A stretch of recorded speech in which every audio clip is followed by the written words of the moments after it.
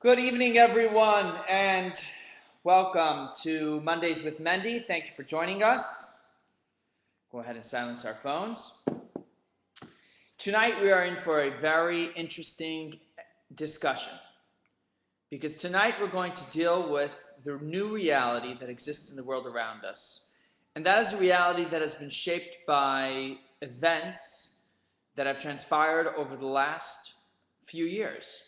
The last 3-4 years, with the economic meltdown that has taken place here in the United States, and indeed across the world, in Europe and elsewhere, the economic downfall has changed drastically our lives, the lives of our friends and families, literally all across our planet. In fact, right now, a lot of financial indicators tell us that we may be in for a prolonged period of financial difficulty based on what's happening in Europe and so on. It's a new reality. It's a new reality for a lot of people the same age as myself that grew up believing that our financial sector, Wall Street, the stock market was truly invincible, would continue to rise and rise, and was something that we could really tether ourselves to. We could actually believe in because it was so firmly entrenched in our existence. But alas, we have all woken up over the last few years to a new reality where this bedrock of existence, this foundation of financial stability, is gone. It has literally been ripped away from us, quite painfully for a lot of people. So when you go through a situation as such, you have to start re-examining what is the true foundation that exists inside of our lives. Is there something credible and real that we can attach ourselves to that helps us weather storms and cycles such as the one we've experienced in the last 4 years? So let's start off with a basic example. You have inside of your body,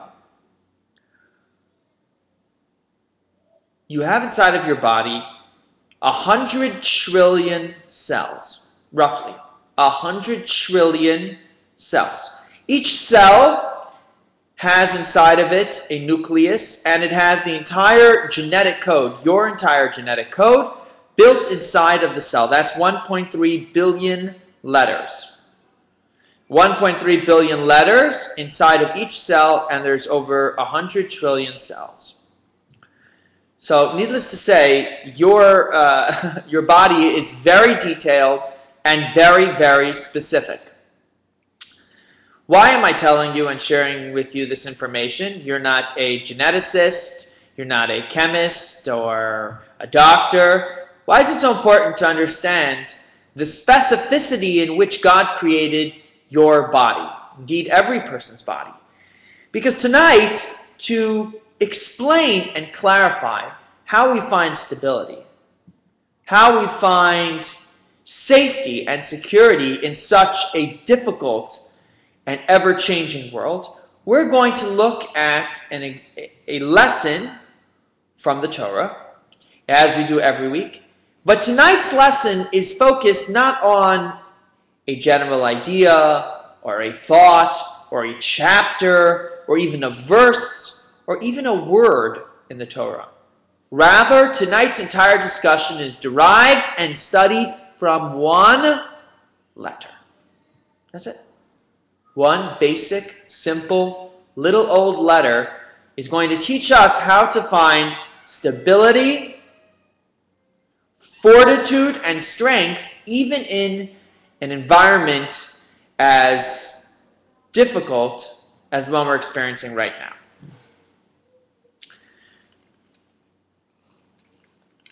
So, the Torah is comprised of over 304,000 letters. Lots and lots of letters. And each one is valuable and credible and teaches us something very, very powerful. And that is why when we study Torah, we study it from a very detailed perspective. coming at it with the belief that every single letter in it is specifically there. However, there are a couple of instances in the Torah where the way you write it and the way you read it is different. There are a handful of times where we write a word a certain way, and yet when we read it, for example, Shabbat afternoon, or even amongst ourselves, we read it in an entirely different manner. And that is transmitted from teacher to child, all the way from Moses to Joshua. So Moses wrote down the Torah in a specific fashion, but when he transmitted and taught it, there are a couple of places where he taught it slightly differently. We're going to look at one of those instances to try and understand how we find strength and stability in this time.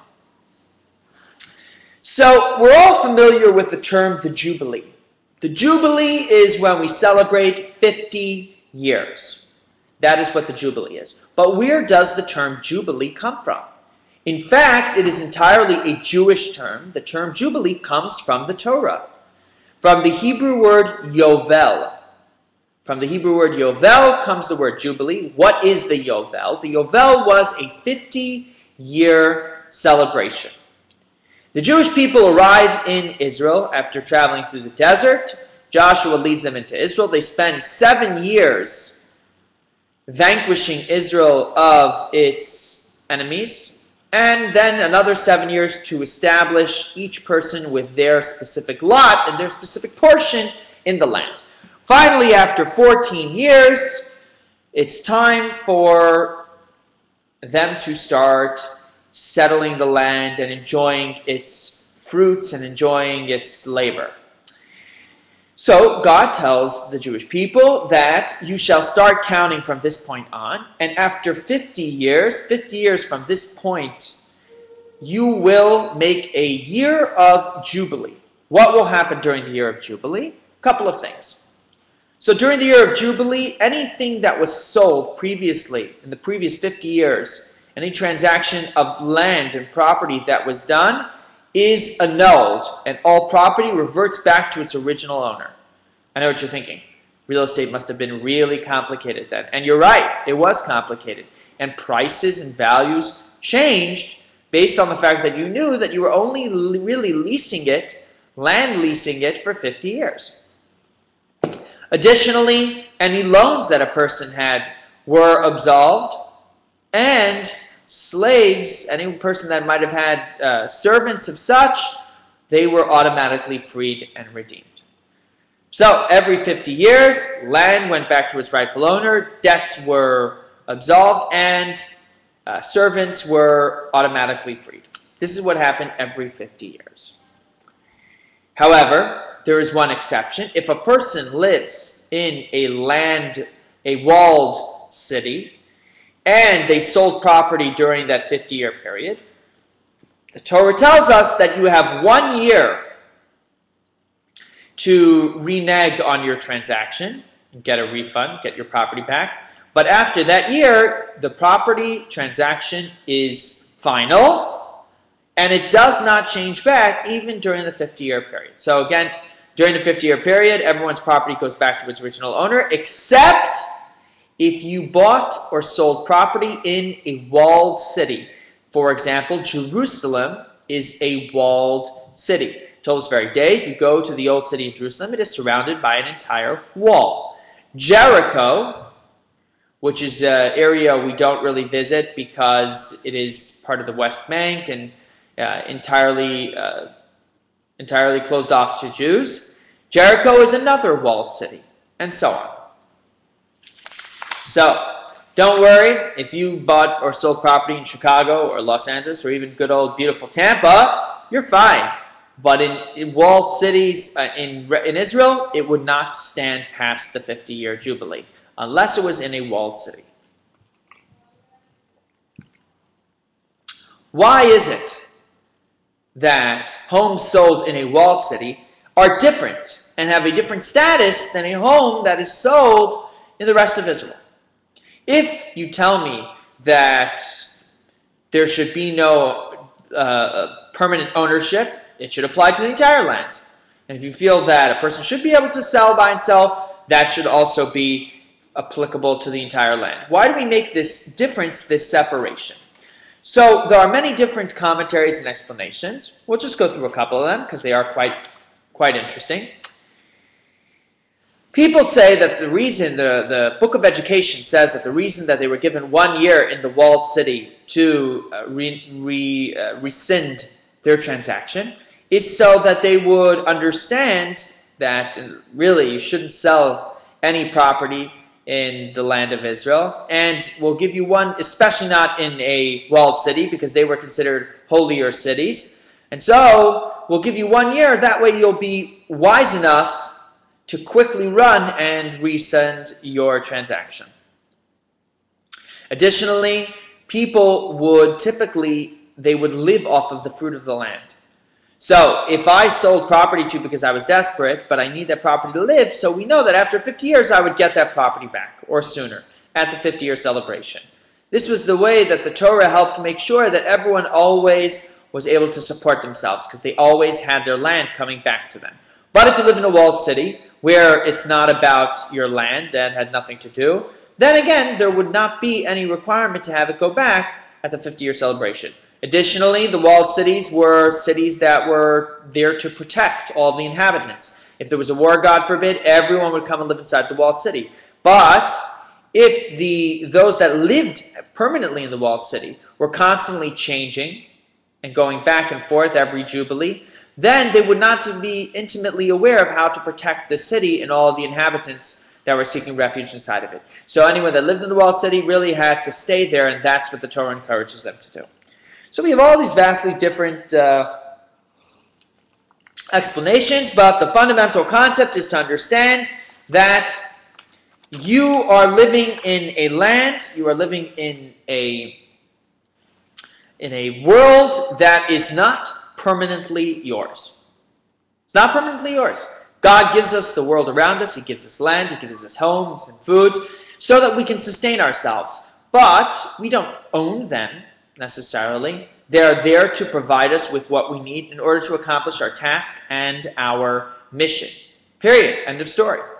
And so therefore in Israel, during this biblical period, every 50 years the Jewish people were reminded that this property was not there for them to take ownership permanently, but rather if it came into their domain, they were there to use it and profit from it, and then subsequently it reverted back to its original owner. So here in this concept, which is discussed at great length, we have an interesting dilemma. Now, stay with me for a second. The Torah tells us, and I quote, "Walled cities are different than non-walled cities. For in a walled city, it could be sold eternally. But when it says, if his house is walled, the word for his is lo, and that same word also means no." So you can actually translate the same verse, his house, in the walled city, or you can say the non-walled city. Either his walled city or the non-walled city.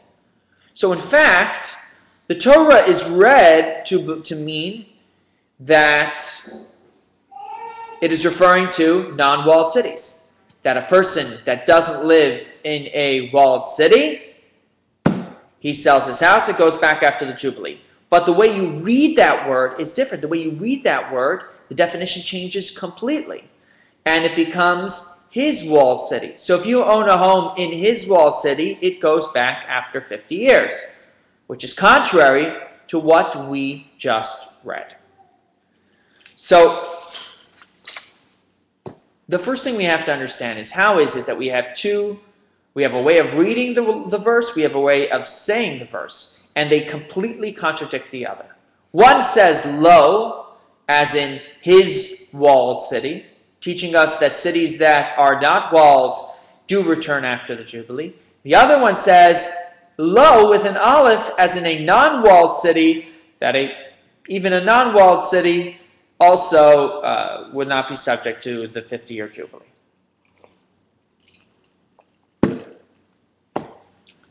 All right.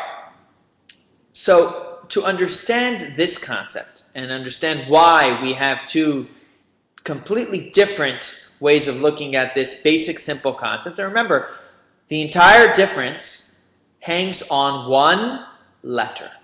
Either you say lo with an aleph, or you say lo with a vav, but it comes down to one letter. Now, the Torah in the process of teaching us the Jubilee is conveying to us how important it is to know that our material, corporeal, physical existence is completely transient and temporary. It goes, it comes, you feel strong one day, weak the next day, and it can't be completely solidified ever. Your physical existence will never be completely solid because the physical world is a creation. It's a concept that God created in order to fulfill a specific task. So even though you may feel that you've got shares in different stocks and in mutual funds, and you've got 3 houses in Miami and New York and Israel, and you're a big macher, you give money to the UJA and to the Federation and to Israel Bonds and to Chabad, right? You're a big this, you're a big that. The reality is that we all experience moments in our life when we reevaluate, we reprioritize. We're forced to take what we knew to be the most important and put it a little bit lower down on the ladder. Something happens that pushes us out of our comfort zone and compels us to refocus our lives. As King Solomon wrote in Koheles and Ecclesiastes, he wrote, "Vanity of vanities, all is vanity." Everything, really, it's all vanity. What is the point? If not for a positive and productive purpose, can you really say that anything else is truly meaningful? That you can't live without it? Of course you could. Of course you could. So we have to start to refocus the way we look at things and understand that it's not about GM or Chrysler or any other big blue chip company. Those institutions, as successful as they may be, are susceptible to total meltdown and total change. As we saw just in the last couple of years, the auto industry was considered the stalwarts of American ingenuity and engineering, and with the economic meltdown, they almost disappeared. They almost disappeared.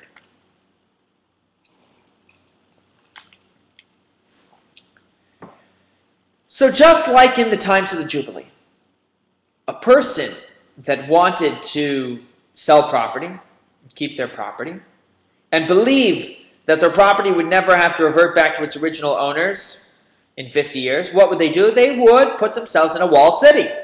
If they went to buy property in a walled city, they felt that these walls would keep them special, and these walls would allow them to take permanent ownership over their physical existence. Same too, we build walls for ourselves.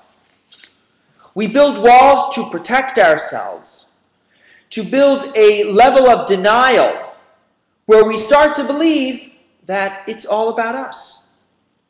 And the wall holds back anything of spiritual connection, of understanding the teamwork that exists in society around us, and we become more and more isolated, believing all along that we've done everything that you see around us. It's all thanks to my creativity, my ingenuity, my hard work, my intelligence. That's what made this success possible. And so many Jewish people would try to buy property in the walled city so that they could escape these laws of the Jubilee. Just like this human being living in the modern century, in the 21st century, saying to himself, I will build large walls. I will put so much physicality into my life that eventually I will be completely removed from any spiritual connection. And therefore, I will not feel guilty. I will not feel compelled. I will simply be completely and utterly removed.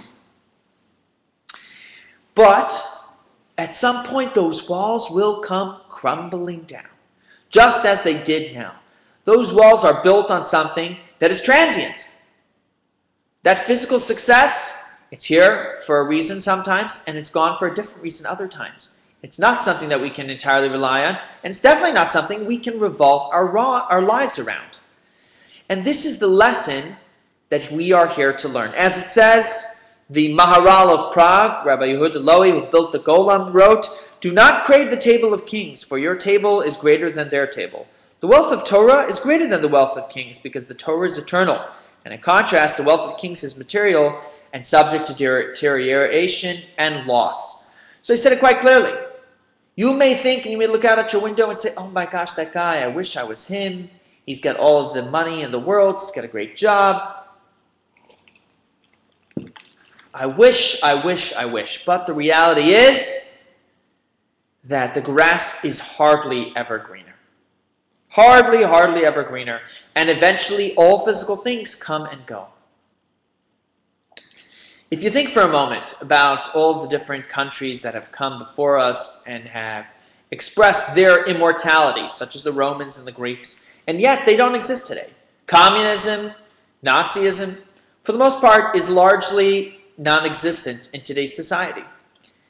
And why is that? Why is it that even with the Berlin Wall, when it was standing right there in the middle of Berlin, separating West and East Germany, and communism was rearing its ugly head, freedom won over.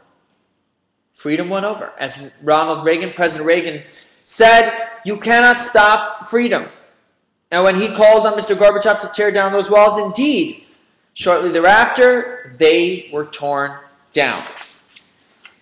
So we're reminded constantly, every single day, that this world around us, it's not about those material, physical, transient things, because they can't ultimately hold safety and security for us, because they too come one day and are gone the next. So how do we maintain an eternal connection? How do we maintain a level playing field, a stable and secure life in a world that is so insecure and so unstable? So it comes down to the basic question of whether you have the Aleph. That little Aleph changes the entire story about the walled city. If you have the Aleph, then you don't need a wall because you have penetrated every aspect of your human physical being. And you understand that that physical being is there to be nurtured along with your spiritual identity, creating an inseparable, unstoppable team between the physical and the spiritual. That is your job. And that is why you were put down here on this earth. And if that becomes your focal point, your mission in life, then you are truly unstoppable. Nothing will sway you. No fad, no cool idea. Nothing will be able to stop you because the physical and all of its obstacles that it throws out at you, it's not the real thing. It's not truth.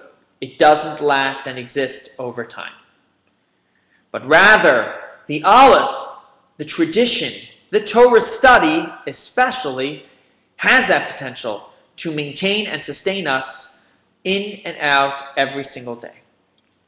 Just to highlight how important Torah study is in continuously holding on to our chain, dating back to our parents, and perpetuating our way of life, our morals and our values to our kids. There's a story that's told about the Roman Empire when it seized Israel and Jerusalem. It says that the emperor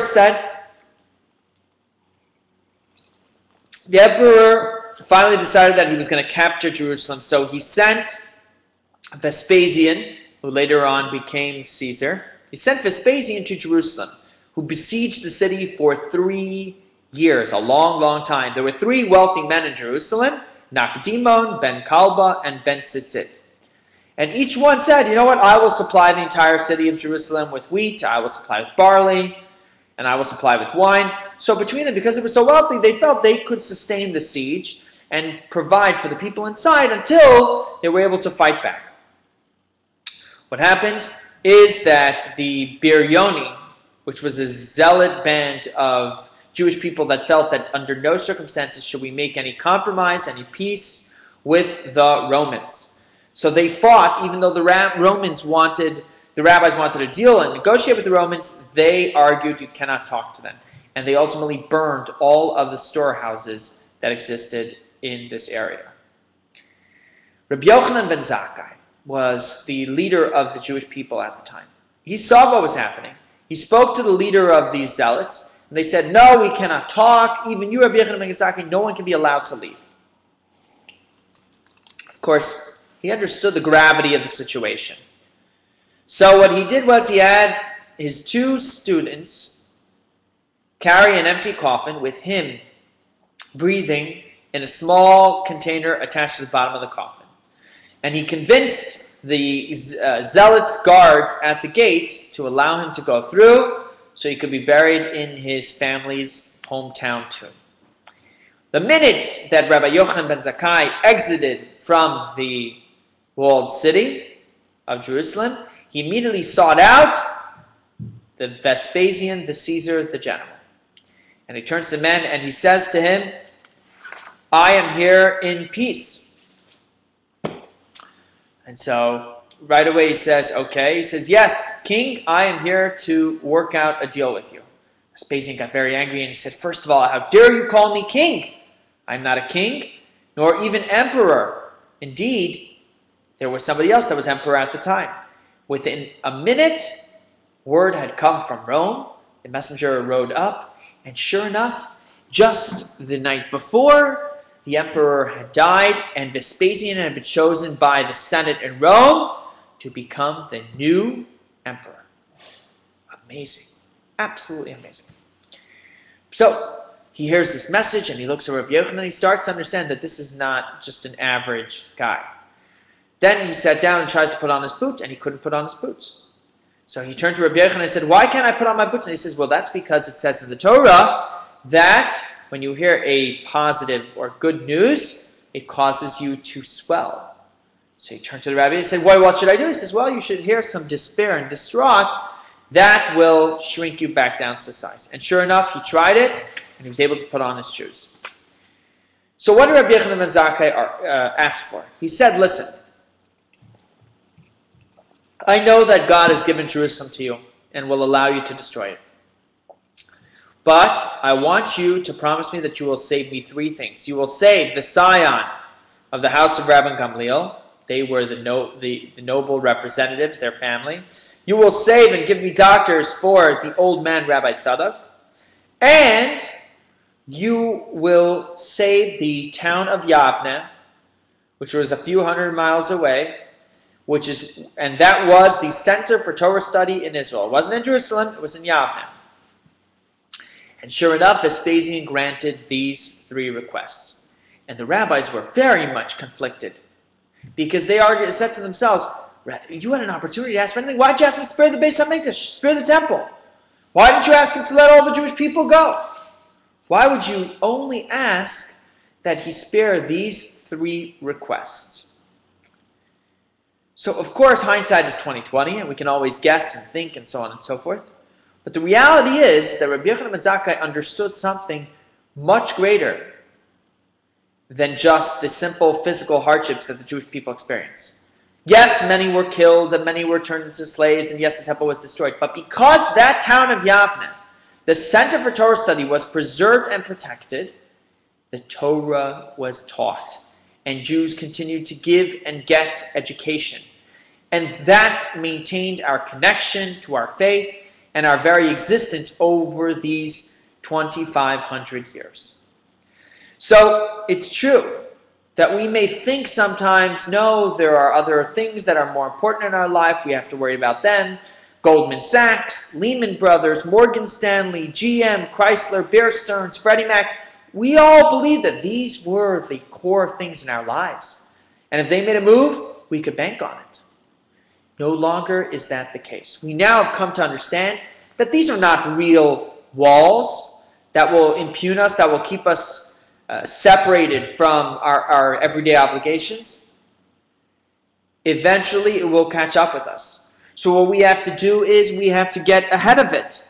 We have to get ahead of it and understand that, well, yes, we need to live a physical life, and we need to do it successfully, and comfortably. At the same time, we need to remind ourselves constantly that that is not the ultimate of existence.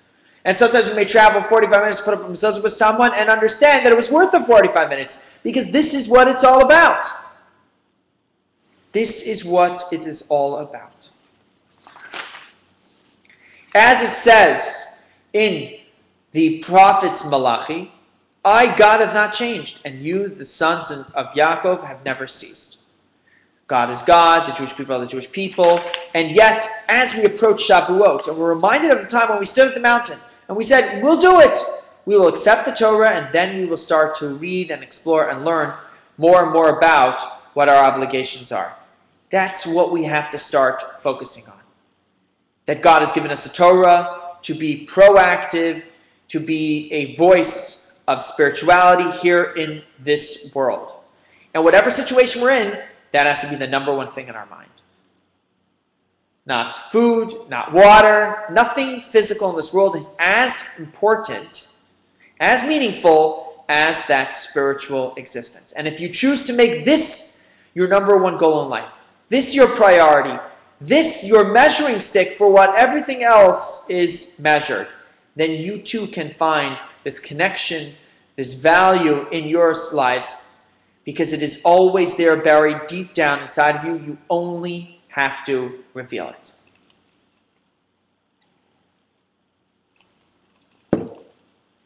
So I wish you much success in refocusing your life, and remind you that yes, this is cyclical, and yes, you will be blessed, and you will do well business-wise, financially, and you will make back the money that you may have lost. But never lose sight of the lesson that you've learned, that these things come, they go, but what's inside over here, that is truly forever. Thank you for joining us tonight, and drive safe always. Of course, you can send emails, questions, comments, critiques, quirps to askmendy@gmail.com, askmendy@gmail.com. Next week, on Monday, we will talk about the Kabbalah of cheesecake. What's the fuss over milk and meat? So I understand kosher animals, they should be clean, blah, blah, blah, blah, blah, blah. But what does milk and meat affect my dietary habits? Join us to find out more. And of course, Shavuot is coming up in 2 weeks from yesterday. We hope to see you there. Have a wonderful evening.